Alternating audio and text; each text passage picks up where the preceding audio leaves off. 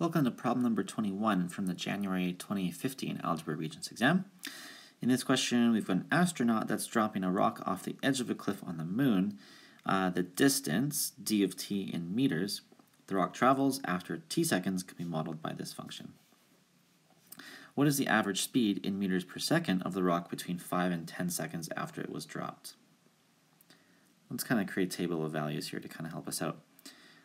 So we've got time and then distance it travels. And so let's find out what happens after 5 seconds. Let's see how far it's traveled.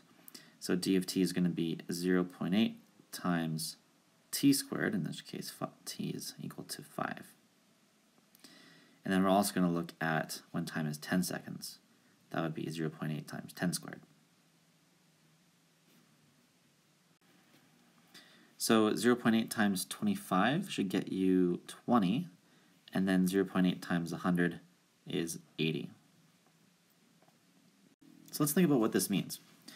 Between 5 and 10 seconds, it traveled from 20 meters to 80 meters, which is a total distance of 60 meters traveled in 5 seconds. But we want to find the average speed in meters per second. What that means is we'll have to divide both of these by 5, and then we would get 12 meters per 1 second. It's kind of like turning it into a unit rate.